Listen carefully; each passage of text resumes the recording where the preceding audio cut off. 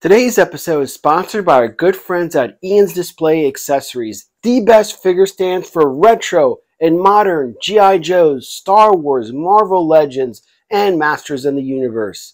Check the link below, shipping nationwide. And our friends at Famous Faces and Funnies, located in Melbourne, Florida. Check out their Facebook Live auction on great deals on comics, toys, and accessories. And TGC Customs. Are you looking to toss those Nerf guns provided in your G.I. Joe classifieds? Well, check out TGC Customs to get 1/6 scale of the iconic version 1 and version 2 weapons and accessories.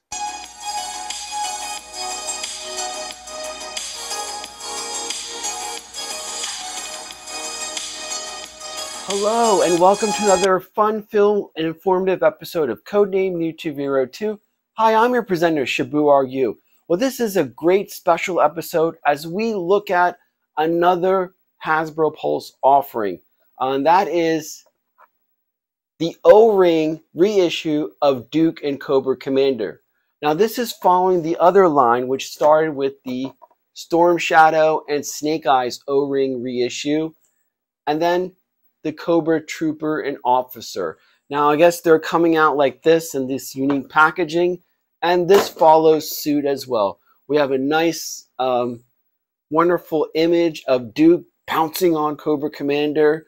So we're going to take a look at this and compare it to the retro figures. And just to give you guys a sneak preview of an upcoming EGS unboxing episode, I'm going to pull out an issue that both Hooded Cobra Commander and I did an episode on, and that is the G.I. Joe issue number 85, the silent issue, the one that no one talks about and quickly forgets. Yes, this would be Larry Hama's second or maybe third. We have to remember yearbook number 3, but this is yet another silent issue. And if you haven't, watch that episode where Hooded Cobra Commander graciously graces our presence with his reflections on this issue.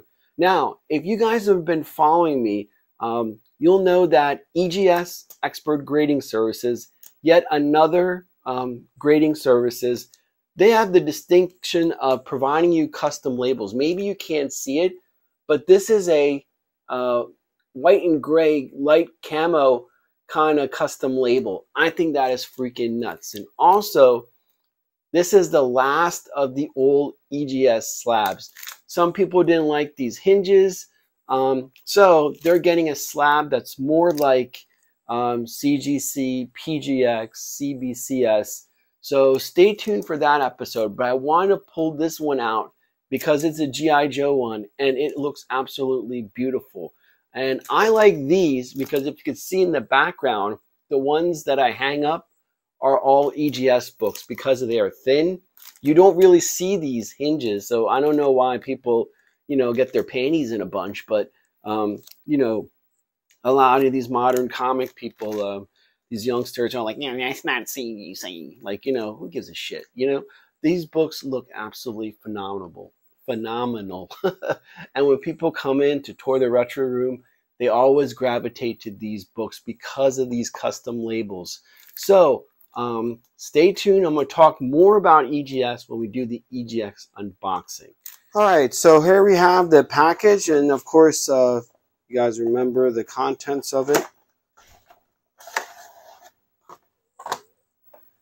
Let's start off with the leader, the man who started all, Cobra Commander. Pretty nice. Alrighty, so right out of the box, here are the two action figures that came in that 2-pack, and boy, does this look a lot better than the recent retro line. I've been saying that about these O-Ring offerings that Hasbro Pulse is doing, and the good thing about it is that I've noticed that there's a lot more opportunities for people to purchase these. I think there's still a chance to get the 2 Cobra Officer and Trooper. These are still available to pick up. So you're not getting that, here today, gone tomorrow, that has been plaguing Hasbro Pulse, not in just G.I. Joe, but also I've heard similar in the Transformers guys and also the Star Wars. I don't know why anybody would collect Star Wars, but hey, nonetheless, same problems that are fans are getting trying to get these figures or any figures in any line.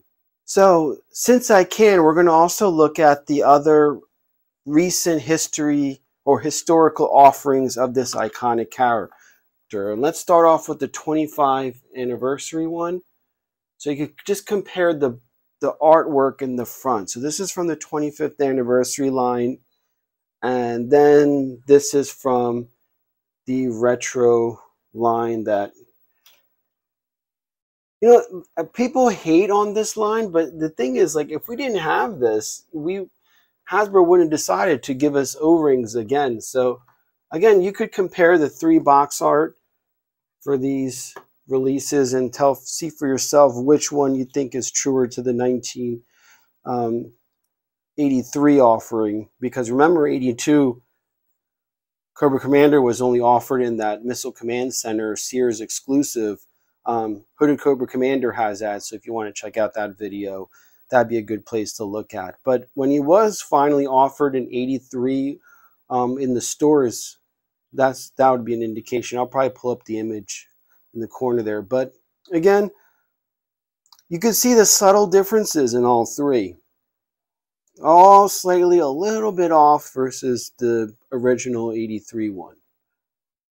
All right, so now we're going to switch out and put Duke in. And there's no secret, if you guys have been following me since 2015, you guys know I have little reverence for Duke as a character. To me, the guy who more embodies the name Duke is actually Flint. Flint is definitely more the old John Wayne type of Duke than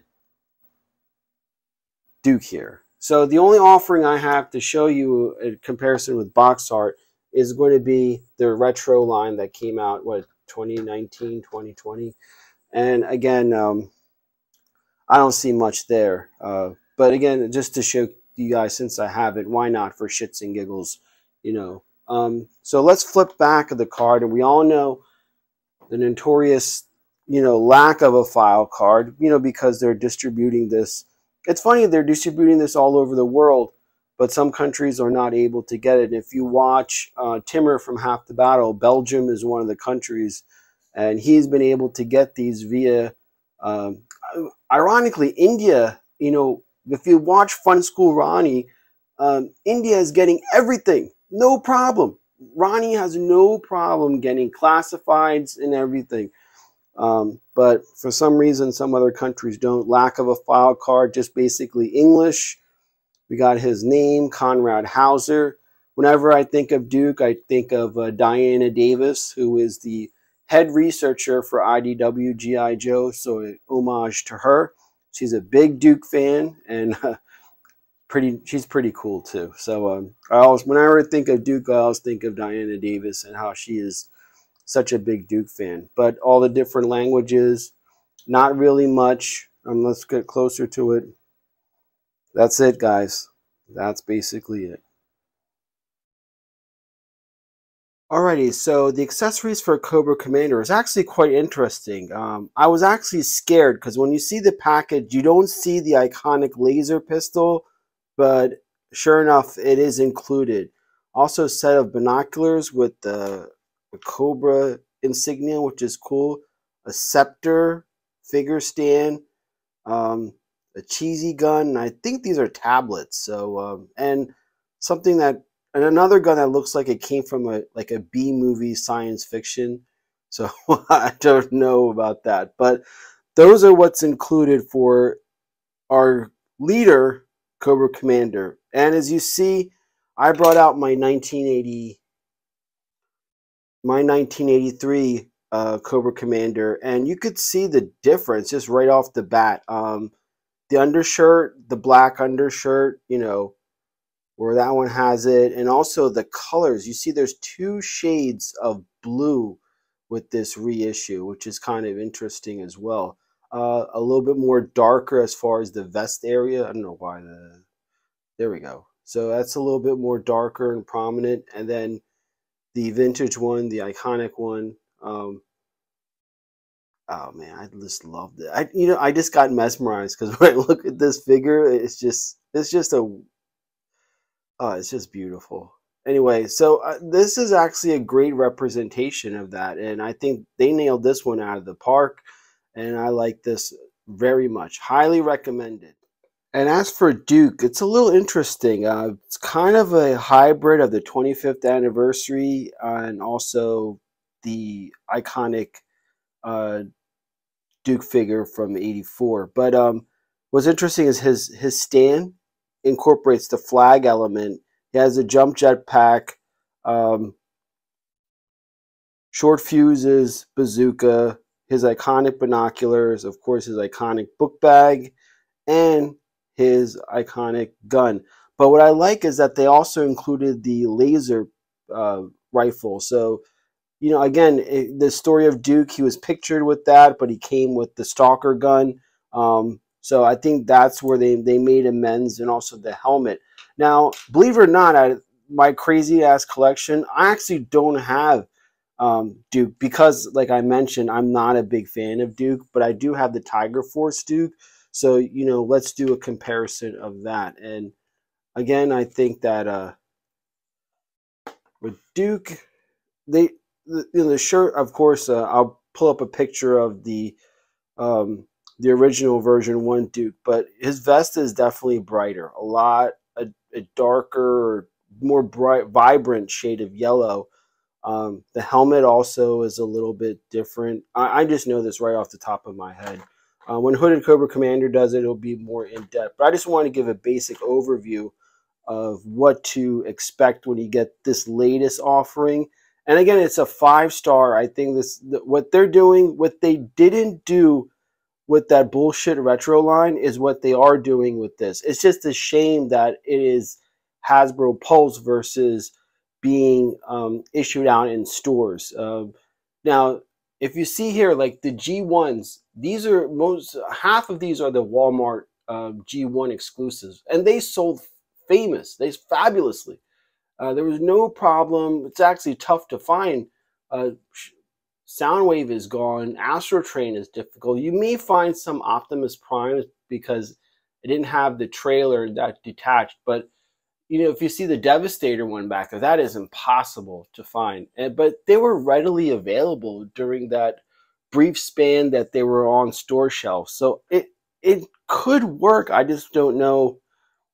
And I know, a lot of people say, why don't they bring back the O-ring? And there's actually they're more expensive to make than the modern figures, because the raw materials, rubber, that metal O-ring in there, So right off the bat, what's interesting if one of us open these guys and see what the O-ring looks like. But those are the reasons why I think they're Hasbro Pulses and not being sent to the stores. I'm one of the few people that didn't get the HISS tank. I just don't have space, A, and B, I'm more of an O-ring guy. I mean, I love the classifieds. I'm having a good time, as you could see. I'm working on all these projects, but I backed the Sky Striker. I got the Megatron one, but with the HISS tank, I just was like, it wasn't a financial thing. It was more of the fact, like, look at this. Let's, like, between comics and like action figures, I mean, I'm running out of space. So to justify spending that much money on that is, I don't know. My wife will probably kill me, but that's why I opt out. But so far, all the offerings from Hasbro Pulse, I just wish also, this is another thing, diversity. And I'm going to make a video about this. I've been a G.I. Joe YouTuber since 2015. And I was overlooked in the 40th anniversary thing. And this is not about getting free shit. It's the fact that, I served the country and I'm a G.I. Joe YouTuber, and they overlooked me. So if you guys want to send a message to Twitter, Instagram, I greatly appreciate it. Just say, like, hey, please incorporate all the G.I. Joe YouTubers from all the various backgrounds, not just all of one particular color. Anyway, that's my look overview of this latest offering. So once again, thank you for watching, and I'm still working on that Storm Shadow classifieds / look at his kind of his mythos in the IDW. So stay tuned for that. We're going to have another EGS unboxing. We have some great comics to look at, and also recap of issue 295. So I know I'm a couple issues behind, but I'm going to try to finish off strong. This is Shabu RU. Thanks for watching.